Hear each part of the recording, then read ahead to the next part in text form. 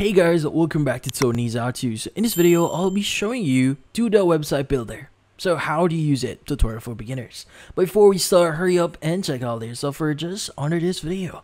So let's get started. In this case, you might be wondering, how do you use the Duda website builder here? Well, in this case, the first thing that you want to do here is you want to go ahead and open up any browser that you have. In this case, I'm using Google Chrome. So go to duda.co.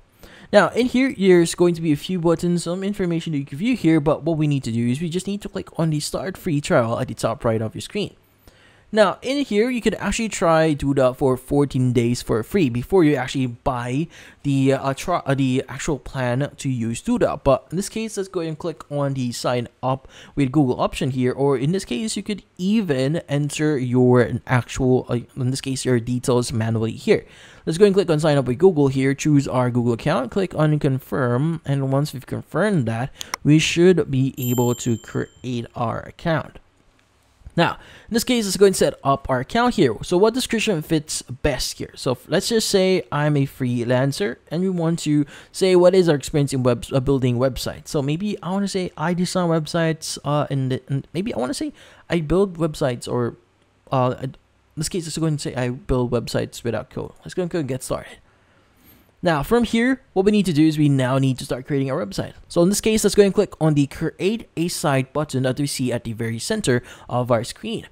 Now, in this case, we now need to choose a template that we want to use. So you could basically create something from scratch here. Choose one of the following templates here. So in this case, maybe I want to use this page here. So this is kind of an example page that we could play with around.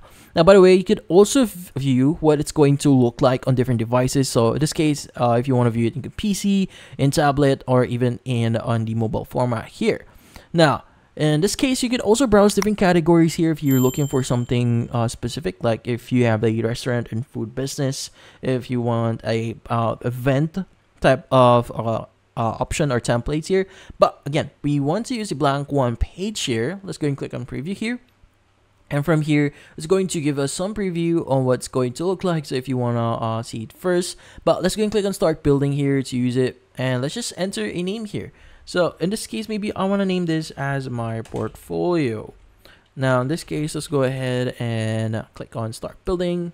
And it should start creating our website here. So let's just wait for it to load up. But once it's actually loaded up, you should now be able to start editing your website. In this case, you could go ahead and access this by clicking anywhere on your blank screen here. But yeah, so in this case, how do we start using it? So first is our layers. So let's first discuss the different parts that we could actually access within Duda. So first is layers. So think of layers like if you're familiar with Photoshop or any other editing tool out there. Most tools or editing tools have different layers. So layers is a great way for you to, from the name itself, layer things. So in this case, we have our section here, which is our first section.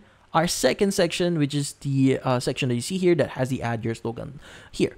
So this is a great way for you to view different elements that you've already added. So just in case you've lost track of something, you can actually view them in here. Go ahead and click on it and you'll know where it's actually located, as you can see right now. So also, if you wanted to hide a specific button, you could also click on the eye icon here to hide that specific section or element. You could also hide sections here if you want. So if you click on the eye icon again, it's a great tool here to basically manage the view or quickly manage the view of your website. So yeah. So in this case, we also have our themes here, which includes the general colors of our website. So if you change the theme colors here, this will affect the whole website. So be careful. So for example, I want to set this to this color. You can go ahead and basically choose that, and this will update the whole site. As you can see right now, it updated just now. Now, you can change other colors here if you want, but yeah. So anything that you want to change here, like the text, the images, the background, so any defaults that will be appearing to your website is where you'll be able to edit. Now, we also have our pages here. So in this case, like for example, if you want to add a new page and edit pages, this is how you switch over to on those different pages. So you have our features, how it works, section. We have the testimonials here. You could go and click on add page if you want to. So yeah, if you want to add a page here, just click on add page and choose the page builder, blank page, design page here, dynamic page if you want to, or even add a page URL if you want. But yeah, So in this case, we also have the widget section here, which in this case allows you to add the different elements that you see here. So for example, we want to add like a button. So you could just press and hold on it, drag it into your section here, and that should add your button. Now in this case, you could also customize it. It should open up a content or editor here that you could change. So for example, where do you want to add it? Or where do you want to add the link for a button? So either web address, pop up, or an existing page within the web page itself, or anchor it within the actual page here, or click to call here file for download. So yeah, you could basically customize this to your liking if you want to, but each of the widgets that we see here has their own functionalities. So depending on what you need, on what you basically add here, that will be dependent on the widgets that you'll be adding. Now, again, when you add something here, just to give you an idea again, let's go ahead and add, maybe I want to add a, let's just say I want to add different media slider here. This is just an example, but yeah. In this case, we have our slider here. So just in case if you close the editor itself, you can still edit this by clicking on the edit design option. So the right side, you have the option to edit the design for it itself. So whenever you click one of the elements, so just to give you an idea, whenever you click one of the other elements here, you can change a few things. As you can see right now, the alignment, spacing, size, size, animation.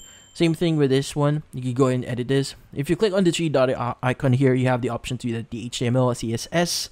You can even add comments, lock editing for client, set as anchor if you want to, and hide this on this specific device. Because if you're not aware yet, you could actually switch over to different devices here. You have our tablet view, we have our mobile view. So in this case, just in case if this doesn't look good, you could actually hide that on that specific device. Now, also, you could duplicate this if you want to. If you want to manage your media, you could go and click on Manage Media and basically update this one to a different one. Like if you want to replace this, you could basically choose one of the images here, or even upload your own image by clicking on the Upload Images option here. But yeah, so in this case, let's go and close this one. Now, we also have our content here, which in this case allows you to basically manage your content. So in this case, you could collect content for your client. Like for example, if you're a freelancer, you could collect content like any of the images that you need. So in this case, you need to copy the link that will be in here so that they can upload content to their site, and form will include information that is already been included. So yeah, so in this case, there's a way for you to collect content from your manager. As we all know, accurate content, images that that is directly related to your client is something really important. Now we also have our personalize here, which in this case you could personalize the website itself.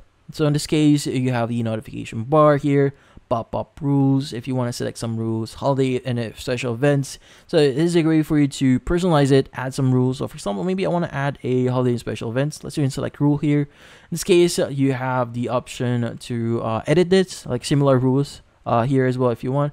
So if the visitor comes to decide between the following dates here, this will actually add some snowflakes, which is something really cool, because this will actually make your site a lot more interesting and a lot more fun. So yeah, your visitors will be surprised, hey, there's some snowflakes here. So this is just a good way for you to add some fun into your website. We also have the sell online here, which is a good way for you to start selling online, but this is more advanced, and in this case additional features. But if you just want to build like a simple website that showcase your business or your portfolio, this it's actually pretty simple. Also have memberships here. If you want to basically add like a login into your website, you could add a membership if you want to. Now, blog here is basically a way for you to start blogging. So if you want to add some blogs, all those details, you can go and do that as well. Now, any other features that is not supported within Duda, you could actually install a third party, in this case, an app for that. So some apps are paid, some apps are free. So if you do see a free plan, it means that you could basically use it for free, but some limitations. Free trial is just, from the name itself, free trial. But yeah, be careful on what you install here. Again, some of the apps are paid, but you can browse different categories if you want to, or even search for a specific one that you're looking for. Yeah. Also, we have our SEO settings if you want to change like SEO, if you want to change the favicon that you see here on your website whenever someone is accessing it. You could also open the graph for image sharing on social media. Also have the mobile device home screen icon if you want to change those. You have also our Google tools here, your redirects, head HTML, site backup, site languages, and all those details. You also have the 404 page here if you want to customize it and make it a lot fun. So just in case the website doesn't load up properly, this going to this the design. So you could basically design that, which is something really fun, just in case something went wrong, but hopefully not. But yeah. So in this case, once you're done with your changes, you could go and click on publish. Oh, by the way, if you've for example, you've done something wrong, you could actually undo your edits or redo your edits. You could also save or see the status of your save here. But then again, once you're done, you could either click on preview here, and to review your site, just click on back to editor here to view it back again. You could go and click on publish here to publish your website. But once your website's published, you should be able to see the actual domain here. If you want to purchase domain, this is how you do it. You could also use already existing domain here, but you just need to follow the on-screen steps for you to connect your domain. But in this case, that's about it.